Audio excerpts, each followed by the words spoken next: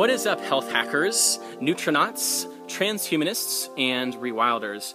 My name's Christian Bates, and this is Longevity Power. I just give you four terms that I'm going to describe for you as briefly as I can today. Four terms, concepts. That's a lot for one video, but I will be brief, and I think that these four terms go together really well. These are ideas that are going to help you go from like, I'm okay, good, my health's like fine, to I'm getting amazing results in my vitality. I'm having measurable results today and in the long term. That's what we're about at Longevity Power. Like, we don't want to just like mess around and wing it. Like, we want to like go full-fledged. And man, one of those terms that I'm about to talk about right now, are you ready? It's called health hacking or biohacking. I consider myself a biohacker because I biohack. So biohacking is all about low input, large output. Typically, when you do something healthy and want to get a result, it's going to be like medium to large input and medium to low output, and that's okay. For example, meditating for 10 years is going to give you some amazing brain functioning. Your brain waves are going to be pretty rocking if you're diligent about that for 10 years, hopefully. However, what if you could get there in 10 minutes? Well, you can. There are frequency devices that you stick onto your forehead that can actually affect dramatically your brain waves. And you could actually get to a state very quickly, or many different types of states, without having a decade of work. Or, even better, you could meditate for a decade using these devices, then you'd get even better results than you would have without them. Now, another biohack for brain functioning could be this guy. This is a reishi that I just picked here in the Maine woods. It's a hot, humid day, and there was a hemlock log that had a whole bunch of tsuge, Ganoderma tsuge, which is a type of reishi that really likes to grow on hemlock rather than hardwoods. The typical reishi from Chinese herbalism is Ganoderma lucidum, which typically likes to grow on hardwoods. Anyways, this is a powerful mushroom for nerve tranquility.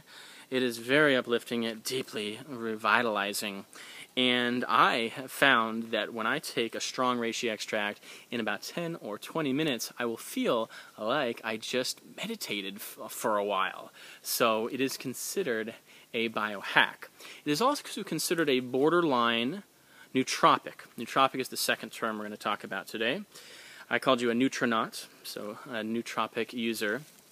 And this is, it depends on how you conclude from the science whether it's a true nootropic or not. A nootropic is something that will substantially boost your brain functioning, your cognition, your intelligence, especially your flow intelligence, your memory. This is like the coolest concept because it empowers us to not just wing it with our brain. Typically, as most people age, their brain starts to dwindle, and it has, like, say, a buildup of toxins like aluminum and a lack of certain nutrients like choline, and that can lead to a lot of degenerative diseases of the mind. And we don't want to go down that road. We want to boost our brain as much as we can every day. Now, typically, the idea is that once you hit 25, your brain is done developing. However, for those of us who are past the age of 25, we can still improve our brain. We can take nootropics. Now, there are all kinds of nootropics out there. Some are considered short-term. For example, caffeine. Caffeine is considered a short-term nootropic.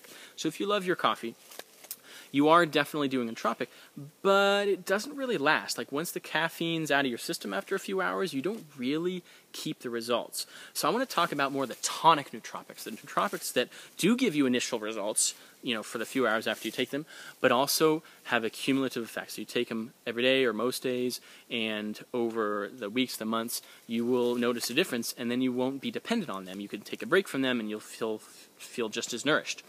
So there's two top nootropics that you'll find. One is a good choline source.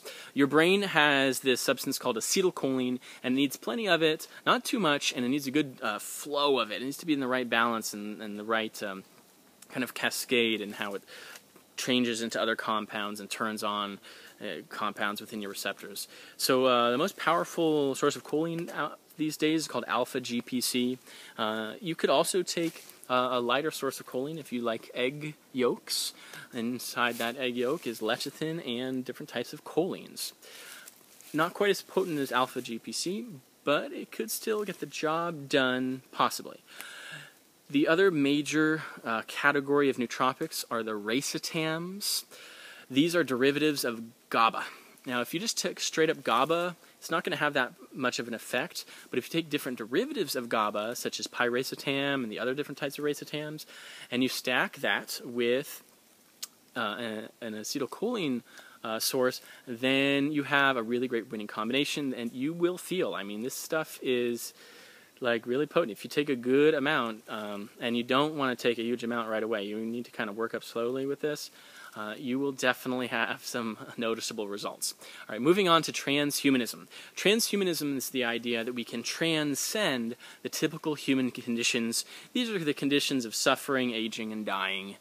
And I really love the idea. I actually, over the years, have become a self-proclaimed transhumanist just because I like the idea of not dying and like all our ancestors did. In fact, I love how healthy and robust most of our ancestors were, but we don't have much evidence that many of them lived very long. Like, they might have been really robust up until the age of like 40, and then suddenly they didn't live much past that.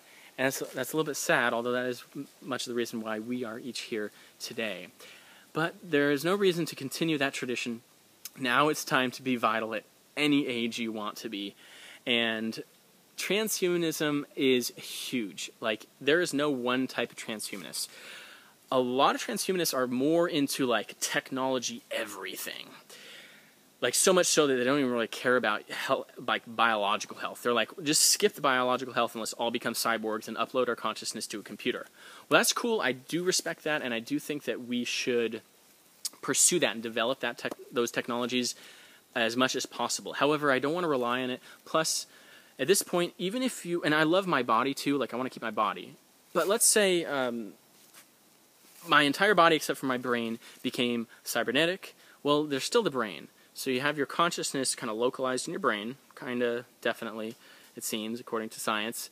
How are you going to replace your brain? Well, the idea is you would take your brain and upload it into a computer or onto the internet. And let's say we develop that ability to actually map out our consciousness, but at this point, we don't think that it'll actually work. I don't. Some people are hopeful. Maybe it will, but that's got to be really far in the future, just according to how it seems. So let's say you mapped your consciousness, you copied it into a computer, your body and brain then died, and then you have this consciousness in the computer. Well, that might not be you. That might not be your consciousness or your awareness. It might be an artificial intelligence copy of you that's acting like you. Meanwhile, you are still doing what most souls do when they die, and we don't actually know what that is. I really love technology that's not so invasive, but is actually more of a natural-based technology in order to, say, reverse aging and live forever. So transhumanists that are more into that could be considered Dr. Arbiter Gray and the Sense Foundation. He has figured out that there's like these 7 main causes of aging. And they're basically damage and buildup of garbage in your cells and in your DNA and in your extracellular fluid. And if you were to address all 7 of those causes of aging, you would stop and reverse aging. I'm all about that. Let's continue that. Now, he's into a little bit more of a medical intervention, like using more like genetics, and it's just a little bit disempowering to have to like wait for that and have to go to a clinic to do that stuff. I really want to be able to do everything at home or wherever I am. I feel like I'm more of a rewilding transhumanist. So that's the 4th term, rewilding. Rewilding is the concept, like, we are humans that have been doing some weird stuff for the last 10,000 years, and we may have changed ourselves from our ancestors, most of our ancestors who lived hundreds of thousands of years as being humans. So with the advent of more and more agriculture and more technology and more clothes and more shoes and more just aberrant behaviors, we may have changed ourselves to the point of being less adapted to the wild, less virile, and just less healthy.